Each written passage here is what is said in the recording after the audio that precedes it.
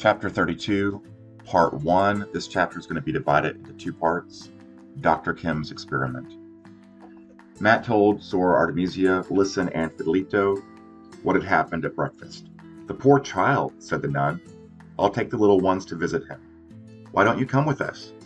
But Matt was still smarting from the rejection he'd received. I have work to do. Don't leave it too long, said Sor Artemisia. It's harder to repair a friendship later. Matt watched as soccer players, circus folk, rodeo riders, wrestlers, and musicians were loaded into hovercrafts to be transported to the departing train. You don't look sorry to see them go, observed Cienfuegos. I'm not. The longer they stayed around, the more they would have found out, Matt said. I told them it was strictly a children's party and that the older Alcarans preferred to stay away. I wonder if they believed that, said the boy. The laugh hovercraft, loaded with musicians, took off. They had averted their faces from Matt. The Heffy flickered out his stiletto with that lightning speed that disturbed Matt, and used it to clean his fingernails. Sooner or later, people were going to wonder why no one has seen Senator Mendoza. They will assume, of course, that Glass-Eye killed the drug lords when he took over their countries. What about Fanny? Isn't Glass-Eye worried about her? Cienfuegos laughed. He has more than 100 daughters. He doesn't keep track. What do we do about doctors and nurses? They surely know by now what happened. They aren't going anywhere. Cienfuegos slid the stiletto into its sheath inside his sleeve. Matt remembered with a sick feeling that they had been microchipped during the orientation process. He wondered how Dr. Rivas had done it. Did he knock them out with sleeping medicine first? Or did he pretend that they needed an immunization shot? Thinking of the doctors, Matt decided he should start asking the one in Adjo how he planned to cure the Egypts. He walked to the hospital with an asthma inhaler in his pocket in case he was affected by the air. By this time he found it clean and fresh smell. Obviously Fiona hadn't kept up the place when she was in charge. Even the bullhead vines had been uprooted and gravel laid down. It wasn't attractive, but at least you didn't wind up with thorns embedded in your shoes. A nurse immediately ushered Matt to an office and brought him iced tea. Dr. Kim will be with you as soon as he's out of the operating room, she told him. Matt was surprised but pleased. It seemed that the doctor was already working on a cure. He looked through the books on a shelf while he waited and discovered they were in an alphabet he didn't even recognize. On the desk was a silver vase with a spray of purple orchids that reminded him of the greenhouses between the hacienda and the deserted church. He hadn't visited them for long. Herbs and vegetables for the garden were grown there, but the main attraction for him as a small child had been the flowers. Perhaps Chacho would like to see the flowers someday. Matt shrank from a meeting so soon after last night's disaster. What a pleasure to see you again, mi patron, said Dr. Kim, coming into the office. He was the man who had treated Listen when she had her night terrors. He moved with the grace of an athlete, and when he shook Matt's hand, the boy felt a restrained power in his grip.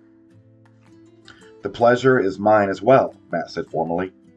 The nurse said you were in the operating room. Have you found a way to remove the microchips? Only some, the doctor said. It's early days, I'm afraid. But you had success, Matt insisted. Not much, Dr. Kim said. I used a magnetic probe to take out perhaps 200 chips from a subject, and yet the remaining number was so great it made no difference. The behavior of the subject before he was sacrificed was unchanged. Sacrificed? Asked Matt, thinking, what are you talking about?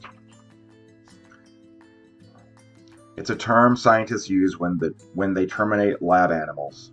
After the operation, I removed the Egypt's brain and homogenized it to estimate the number of microchips. The doctor might have been sharing a recipe for clam chowder. You're talking about a human being. We could use that term, said Dr. Kim. But let's face it. He had the intellect of a lab rat. The doctor rang a bell and an Egypt appeared with a tea tray and rice crackers. I see you have a drink, mi patron, but you might like to try my green tea. It's imported from Korea and has an exquisite background flavor of ripe cherries. No, thank you, Matt said.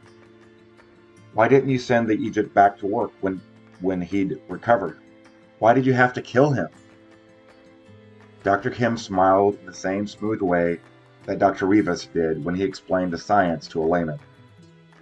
We have to collect data, mi patron.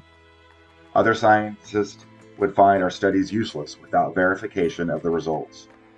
In an ordinary experiment, no less than 40 lab animals are necessary before a paper can be published.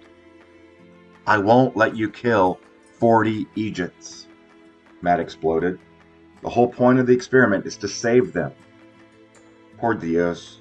How many have you slaughtered already? Only 5, the doctor said. And then he seemed to realize he was arguing with the Lord of Opium, not just a teenage boy. I thought you had given your approval. Dr. Rivas said. Dr. Rivas is in serious danger of becoming a lab rat himself, shouted Matt. Where did you get the Egypts? How were they selected? Dr. Kim wiped his face. Believe me, they were close to their expiry dates. Nurse Fiona checked. She's not a damned nurse. She's a fraud. Matt promised to get Cienfuegos after her and lock her up. If there was such a thing as a jail in Opium, I want this clearly understood, Dr. Kim. You are to sacrifice no more Egypts. You will study them and you will cure them. I want results as soon as possible. Matt's voice had changed. There was a power in it, and an inflexible that made Dr. Kim turn pale. It was El Patron's voice, full of the potential for extreme violence. I'll do anything you say, pleaded the doctor. I'll tell the other medical staff. The boy strode out of the office. You certainly showed him, said the old voice in Matt's mind. Put a blur up his tail, didn't you? I haven't had so much fun in years. Go back to where you belong, said Matt. You've got a tomb full of servants and treasure to play with. They're boring, complained El Patron. There's nothing like the living for entertainment. I refuse to listen to you. The boy went to the hacienda and played the piano until a shimmering curtain of music stood between him and the voice. Then he went in search of Cienfuegos. And I'll read part 2 tomorrow. Hey, you guys, if you've enjoyed this recording, please give me a like or thumbs up. I would appreciate it. If you're not already a subscriber, please subscribe.